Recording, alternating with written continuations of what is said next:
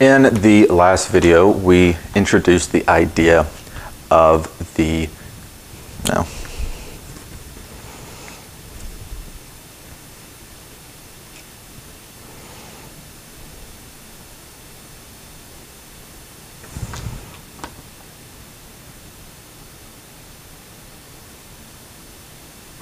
In this video, we're going to continue talking about monetary policy.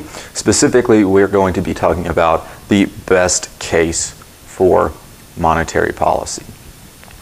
All right, so I've already drawn up kind of the starting place for our model. All right, this is our long-run equilibrium for our aggregate supply, aggregate demand model, so the model of our macro economy. So our long-run equilibriums where all three curves meet, the aggregate demand, short-run aggregate supply, and the long-run aggregate supply. All right, so we have our equilibrium inflation rate, kind of our long-run equilibrium, and then we also have our long-run equilibrium real growth rate, also known as the solo growth rate. So we're just going to go ahead and get started. I will say as we go, I'm probably mostly just going to be leaving this graph up here for the pertinent stuff for it while I'm showing you guys stuff. But you probably want to also write down some of the things that are being said, not just copying down the graph, because without writing anything else down, you might not have context when you go back. I guess you could, this is recorded, so you could just come and rewatch this, all right? But you might want to write down stuff anyways. Okay, so we'll go ahead and kind of get started with this.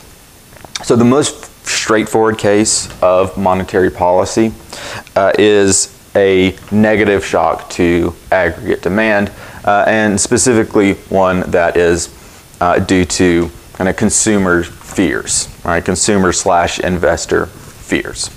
So we're going to go ahead and kind of show that portion of it. All right, so we know from our chapter 32 on aggregate supply, aggregate demand, that the aggregate demand curve is based off of two things, right? The money supply growth rate and the velocity of money growth rate, right? So add those two together, and you get the spending growth rate, which is what the aggregate demand curve is based off of. Right? So increases in either of those growth rates are going to lead to an increase in aggregate demand. A decrease in any of those growth rates is going to lead to a decrease in aggregate demand. Right? We also know, right, monetary policy, or the money supply, that's really going to be very much the Fed's business. Of increasing or managing that money supply in some respects. We'll talk about that later. But also changes to the velocity of money growth rate can affect our aggregate demand curve, right? And that is affected through those different components of the national spending approach to GDP, right? So our consumer spending, investment spending, government spending, and the net exports. All right, so if consumers are pessimistic about their economic futures, right, or investors are, either case, right, either the consumption spending growth rate will go down or the investment spending growth rate will go down. All right, I'm just going to jot that up here real quick. So consumers, right, I'm going to erase it probably pretty quickly because we don't have a lot of space on here. All right, consumers are pessimistic. We'll just say consumers. So our consumer spending or consumption spending growth rate, that's going to decrease.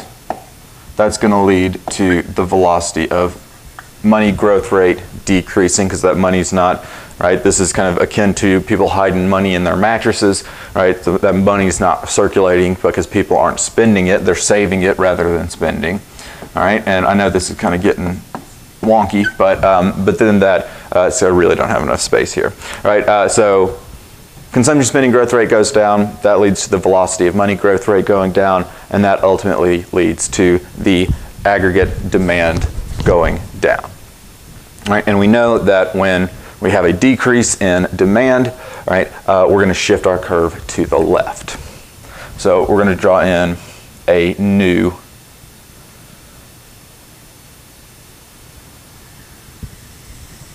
aggregate demand curve, and we're going to call this AD1, or at least that's what I'm going to call it. All right, so when this happens, we get a new equilibrium.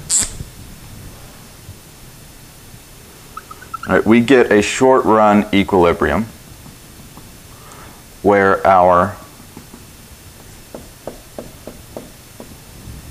new aggregate demand curve intersects the short-run aggregate supply.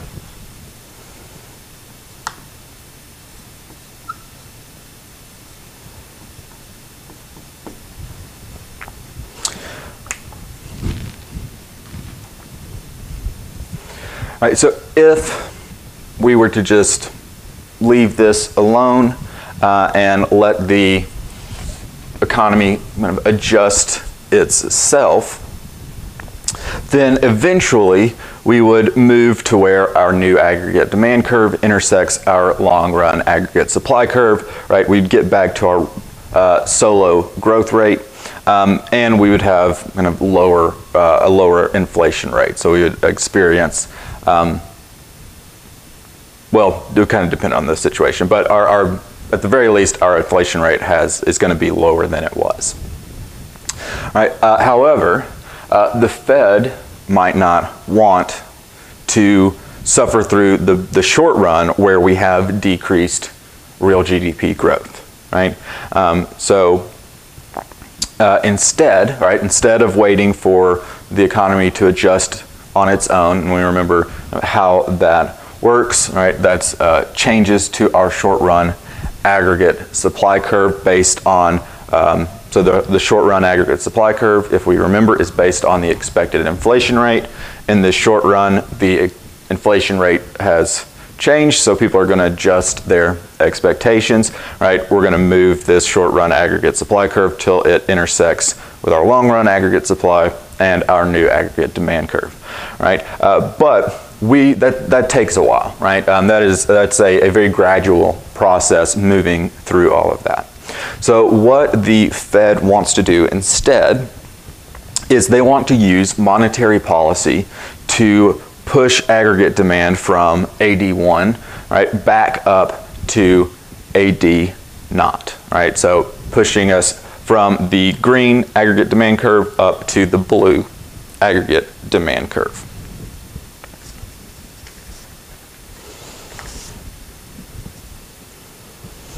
All right, so they might use some kind of expansionary monetary policy, right, to push, just push that aggregate demand curve back up.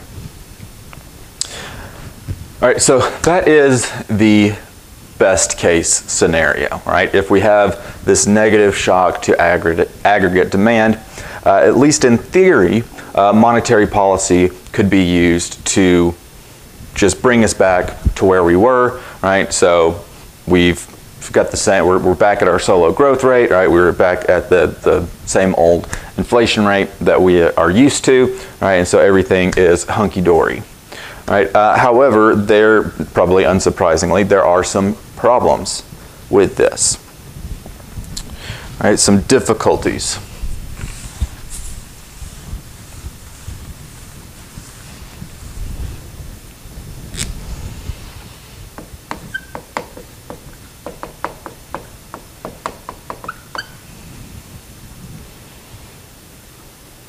I'm just going to leave it at difficulties. All right, so these are the difficulties. There's only two of them, so not going to be that intense. All right, but the first one, right, the Fed operates in real time with incomplete information.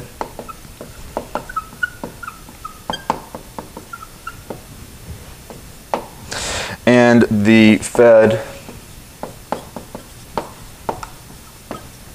has incomplete control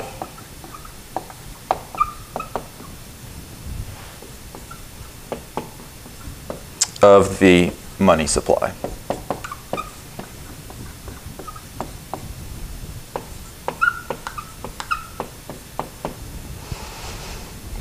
All right, so these are the two difficulties. Let's dig into these a little bit.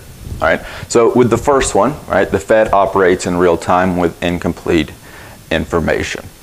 Right. So the Fed is trying to make decisions, right, again in real time. So as things are happening, right. But it's impossible to get all of the data needed to make super precise decisions, right, in real time, right? It takes months to collect and organize data, right? It takes a while to analyze that data to see, well, what is the trend, right? What's happening to aggregate demand, right? How much of a change are we seeing, right? How much do we need to increase or decrease the money supply by, right? That takes time. That information takes time. So by the time the Fed gets it, it's already out of date, right? And that's what they have to use to make their decisions, right? Of course, they're using predictive models and things to help them, and they're not just relying on that data. They're analyzing trends and so on and so forth. But at the same time, right, it is kind of lagged information, right? And it's incomplete information, right? So some of the same, or actually I don't remember if we talked about that in this class. I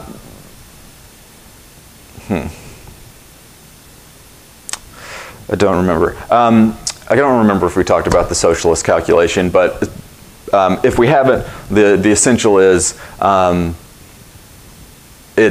there's too much information out there, right, for one person or a group of people to efficiently direct an economy, right? Decide where goods need to go, how many there should be, how much well, I guess you wouldn't have prices in that case, but how much should go where and what's the best uses and so on and so forth, right? But kind of the same thing happens here, right? There's just a lot of information. There's a lot of information that the Fed could potentially get, but maybe it's just too costly or too time-consuming to get it. But there's also information that's pertinent to these kinds of decisions that they just can't get, right? And so with that incomplete information, right, it's going to be difficult to perfectly increase aggregate demand by the amount desired.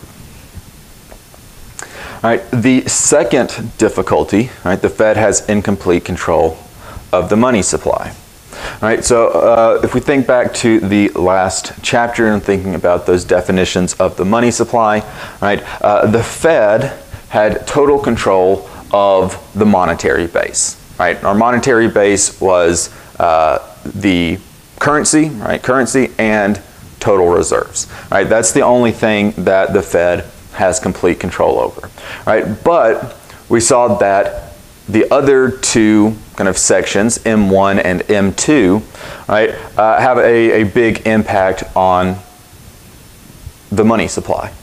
Right, so and we had our little upside down triangle, right? So the Fed is trying to direct the big part, right, the wide part of that triangle with just this kind of small end, right, the very bottom. So the Fed can do some kind of policy, all right? They can be doing their open market operations. They could be, changing the interest rate they're paying, all right, changing the federal funds rate. But they're not the only ones that make that decision, right? If they go out and start buying bonds, trying to, do some expansionary monetary policy, right? Well, the banks and financial institutions, right, they're going to get that money, right? They're going to sell their bonds and receive money from the Fed, right? And then it's kind of up to them to put that into the economy. Well, if the bankers, all right, or the people at these financial institutions are a little leery of future prospects, right, they might decide to just save some of that money, right, instead of investing it elsewhere, right, instead of doing things that are going to lead to an increase in aggregate demand, right, and so depending on things like, what's the reserve ratio for a bank, right, because the Fed's going to set their minimum, right, and then, but that's just the minimum, right? If you feel better, right, as a bank or an institution about having, more of your deposits held in reserve because you don't want to become illiquid, right, or whatever the case may be, right? Then, if you save $1 for every 2 deposited, right? Hold $1 for every 2 deposited in the bank, right? Then that's not going. Then, what would that be? Our money multiplier would be 2, right? So whatever the amount would be that they're selling or buying these bonds for, right? The economy would only increase, or the money supply would only increase by 2 times, right? But if they're only holding $1 for every 10 deposited, then the amount that they're selling these or buying these bonds for, that amount of money, right? I'm going to put some numbers to it, right? So if a bank has a low reserve ratio, right, or I guess a high reserve ratio, so $1 out of, or we'll simplify this. Right, so $5 held in reserves for every $10 deposited. Right, so that's for the reserve ratio, 5 over 10, right, 1/2, and the money multiplier would be 2. Right, so if the government or if the Fed bought $1 million worth of bonds, right, the money supply would increase by up to $2 million. Right. So that's with a reserve ratio of 1/2, right?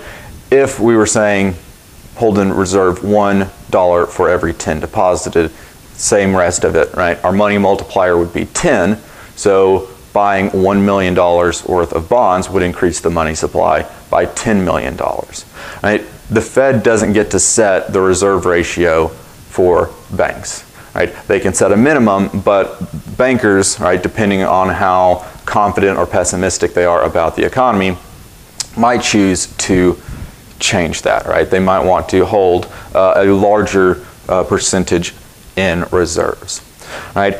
So these 2 things make it very difficult to conduct monetary policy. I've actually heard a banker from a Federal Reserve, probably the St. Louis one, or maybe, well, it doesn't really matter where they were from, but essentially saying that the Fed is a hatchet, right? The federal government is a scalpel, right? So we're going to talk more about the federal government and fiscal policy. It's a lot more, can be a lot more detailed, but with monetary policy, all right, it's a blunt instrument, all right? We're just trying to get it close, right? Because these things make it very difficult to actually really precisely do something, all right? To precisely increase or decrease aggregate demand as the situation is needed.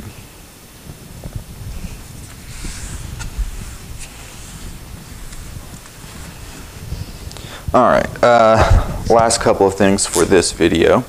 We're going to talk about what happens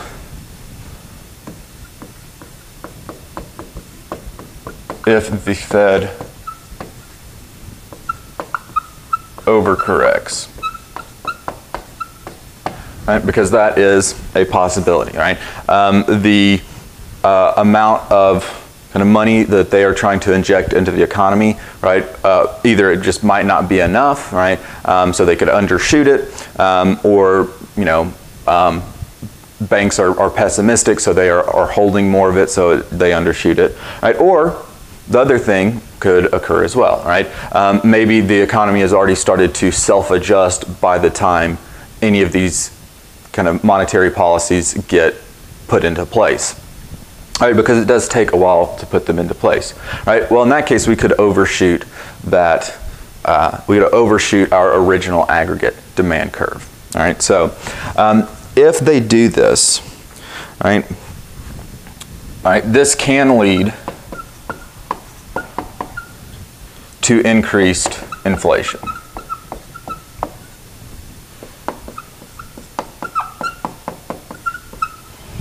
All right. So when we increase that aggregate demand curve, right, we're going to get a new short-run equilibrium where our real GDP growth rate is higher, and so is our inflation rate in the short run. In the long run, our real GDP growth rate will go back to the solo growth rate, but our inflation rate will get higher, even higher. Right. So the government has to choose, right, if this starts happening, right, between high inflation or high unemployment. Right. So if we have this high inflation, right, or if we're kind of getting into that short run, right, where we get that short run boost to real GDP growth, right, that's going to lead to more jobs, right, businesses being created, so on and so forth, right. So if you try to rein that back to decrease the inflation rate, right, then you're going to see unemployment, right.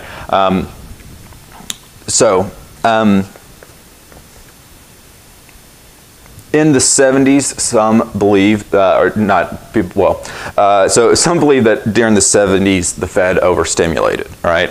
By 1980, the inflation rate was 13.5%, which is an astounding inflation rate. Right? So the chairman of the Fed and the president decided to try to decrease this. All right. So if anyone's interested, right, probably know it. The president at the time was Ronald Reagan. All right. The chairman of the Fed at the time was Paul Volcker. All right.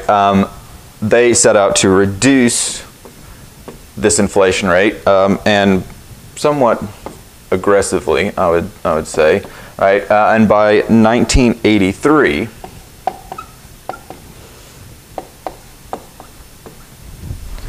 The inflation rate had gone down to 3%, but the unemployment rate had increased to 10%, right, which also is a fairly high unemployment rate. Right. This is also one of the things that we meant when we were in the inflation chapter, talking about how inflation is painful to stop. Right. When you've got this high inflation rate, right, you're going to have lower rates of unemployment, but this inflation rate is still not very good. And especially when you start to try to decrease the inflation rate, right, you're going to see a lot of unemployment, right? Again, because these contracts are more expensive, right? Because what the cost of living increases that you've put in your contract, right? Any long-term stuff is going to be based off an assumption of a higher inflation rate, right? So when it's lower, right, all that stuff becomes more expensive, right? And some companies are not going to be able to afford that. All right. Then the very last thing. And I'm actually not even going to write this down, right? But it is kind of important. So another really important role of the Fed is to manage consumer confidence and investor confidence, right? If consumers or investors are pessimistic, right, that can kind of create a cascading effect. So, for example, if you're an investor, right, if you are not sure about kind of the future economically, right, then you might not do some big project, right? So you might not take out a loan to do some project, or you might not take this money and put it into the economy. You might save it and wait for things to get better, right? Well, there might be other people out there that are also going to not go forward with their investments, right?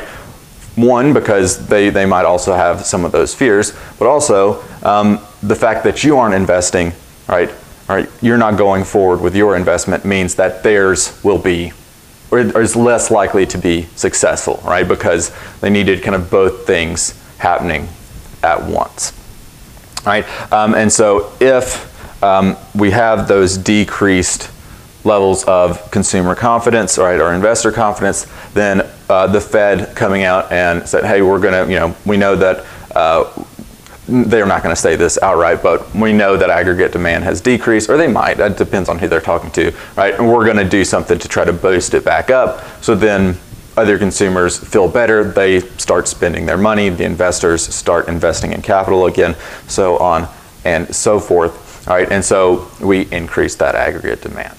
Right, but again, kind of managing consumer confidence, another role that the Fed kind of plays. But that is it for this video. Got a little longer than I intended, but that's what happens. Right. In the next video, which will probably also be the last of this chapter, we're going to look at what's known as the negative real shock dilemma. All right, and